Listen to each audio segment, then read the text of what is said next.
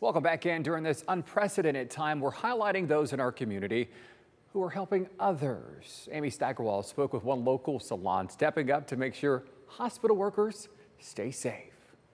Personal protective equipment like masks are running short in hospitals all around the country, leaving healthcare workers unable to protect themselves. Now, over the past couple of days, we've seen people get creative to try and help Northwest Ohio hospitals out when it comes to this problem.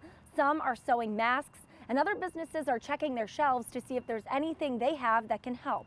One of those businesses, the Gallery Salon and Spa in Bowling Green.